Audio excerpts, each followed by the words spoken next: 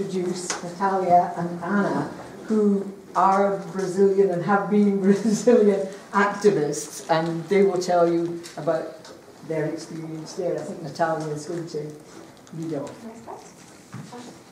Hi everybody. I would like to start. We were debating about what we could be talking today because there's so many aspects, so many problematic things that we need to discuss in Brazil. But I think one thing we can discuss today that you guys can really actually help us is that now Brazil, the right-wing faction of Bolsonaro, they are dividing themselves between, I don't know, the completely, those people that invent crazy theories like flat earth and creationism, and those people that want to just the militarized part. Let's talk about giving gun privilege to those who deserve it. I mean, when I say deserve, is those who can afford guns. So they are not a stable government. Bolsonaro is in power in 19 days and they are not stable already.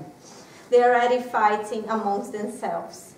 The left in Brazil is exactly what you're speaking. Nobody knows what we can do at the moment. Our own Communist Party, PCdoB, is supporting now the same candidate for the deputy chamber, Rodrigo Maia, that is supported by Bolsonaro. They don't want to support, the left is extremely fragmented in Brazil. Some support Lula's arresting, others are completely against. Every time we say the charges are changing all the time, our judiciary system is extremely corrupt and extremely politicized. The judge that charged Lula is now the Minister of Justice, and he's also, Bolsonaro's son is also involved in corruption scandals, and now their speech about we are fighting against corruption changed to we are fighting against communism. So no one is speaking about corruption again. People are only speaking about communism and ideologies and indoctrinations and things that don't make sense never in the Brazilian reality. And socially speaking, those behaviors are causing a great matter of violence in an already chaotic country. Only this year already 30 women were murdered by their spouses or immediately relatives. LGBTs are being again victims of bashing. And now we have a police that it won't help you, and they never help, I guess. But we have like a type of feeling that, oh, they might be there for you, but now we are, if you are not these people, these crazy right-wingers, you are scared of the police because the government is giving them carte blanche to do whatever they want to us. The police will be giving permission to kill and won't be prosecuted later for killing if they are killing on duty or if they are feeling that they are their lives is at risk.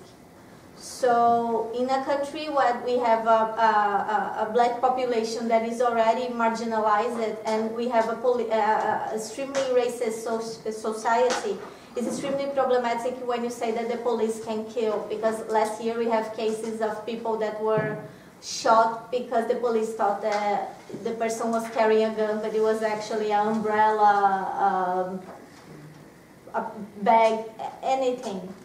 So what you were saying about the problem with immigration, the migration between Brazilians is not more the focus anymore. It changed already.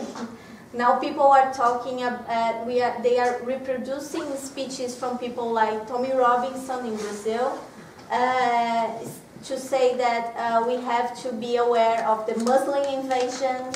That we need to be fearful because Europe is in the hands of Muslims, because the opening borders from Europe are causing a fragmentation in society, that the mayor of London has a Muslim army.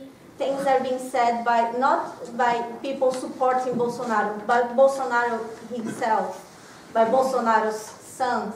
They are reproducing fake news from Europe in Brazil to make people be afraid of an invisible enemy that does not exist in a reality. The fact is, the triple of people are leaving Brazil. Of those are coming in. We have unbalanced migration flux there. So when we have a president putting fears of immigration in a country that was formed by immigrants, my own grandmother was an immigrant in Brazil. Anna's grandfather was an immigrant as well. So we have a complete disrespect by our own traditions, our own history. I don't remember never studying a period when people were like talking bad things about immigration in Brazil. I don't remember that. Mostly they talk about immigration from countries that Brazil helped with the UN during Lula's. So there are a lot of Haitians, a lot of people from Africa who speak Portuguese, the Portuguese part of Africa, and in Brazil, and people that you see occupying places that before they wouldn't, like black people from Africa in universities, lectures. You wouldn't see that before Lula, that they did this arrangement. And you see these people now, the bourgeoisie is fighting these people, is fighting Haitians that are working in restaurants and like normal jobs, and it's basically racism. It's horrible. And we don't know the news in Brazil are not from Europe, are not even people, and are not coming not even from vehicles like BBC, like mainstream vehicles. They are coming from crazy places like Breitbart and I don't know where else they are. BBC is extremely left. Yes, in Brazil BBC is a communist. So we really don't know what's gonna happen, because every day we are seeing that they are already crumbling. Our biggest, I think, our most concrete fear is that Bolsonaro won't be president for long, but his vice president is a very smart man, but a very dangerous one, because he's also a military. And the militaries, they are trying to complete their project that they have during the dictatorship period between 64 and 85. And I believe that what they are trying to do now is a continuation of the project, that is to dismantle indigenous areas, to the fragmentation of politics, to make the left seem unreliable and weak, and to the precarization of public schools, the precarization of the colleges and universities, the privatization of the free healthcare. Brazil has the biggest free healthcare system in the world. It's not perfect, but we have healthcare. And people, they spread rumors, they spread news saying that the companies, the private companies would be best, because if the government doesn't have to invest in free healthcare, the people will, they don't need to pay more in taxes, so people will have to pay for a private health plan. So they put this type of rumors, news, I don't know, theories in a population that is already fragilized by inequity, but we are still living the ghosts of colonialism in Brazil. And so it's really difficult to make people understand that they are being manipulated. It's like we are speaking. They act like it's a brainwash. They act like they are in a cult. With Bolsonaro's son's case of corruption, they are, no, this is a lie, but no, we have like reports, we have recordings, we have, no, everything is manipulated. Everything that is saying bad things about their government, they will say that is manipulation, that is video interference and computer effects. Nobody believes that Bolsonaro would be going against the people. We can say that politically speaking, he is going against the people because he doesn't have a plan yet. And all the plans that he tried to implement so far, he took the decision back. So we really don't know. Now we don't have anything concrete about Brazil. Do we have anything concrete for now? No, we don't. We don't have anything. This is final. That is final. We don't have that.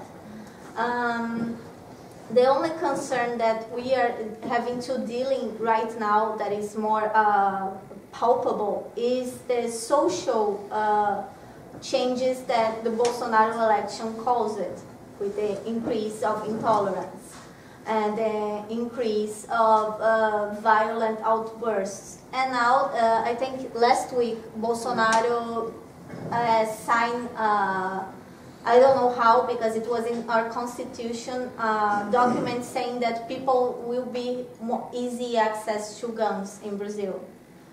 A country that is already extremely violent, like I said. So, because he said that people will be able to obtain guns if they have like proper lessons and a document stating that they don't have like problems with the justice, and that's it. If you have money, you can buy a gun. And most 70% of the women that were murdered last year, they were victims of firearms. So far what I say that we can do from here, from Scotland, is to raise awareness socially speaking, and also if you here start to combat your fake news, this will be mirrored there in Brazil. So that's it, please stop your fake news here, because it will help us there. That's it. Thank you.